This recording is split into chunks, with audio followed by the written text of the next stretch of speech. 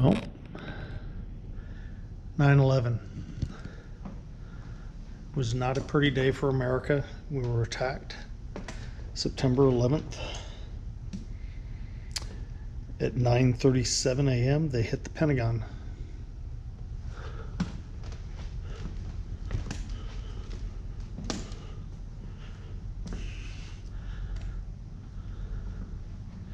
It's not really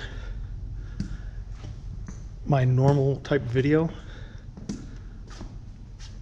but it's something I thought that would be helpful for people to think about.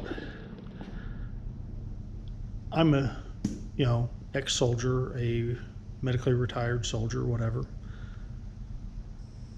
I have a lot of people who are military who I know. Many went off to war because of this. Terrorists attacked us. Al-Qaeda.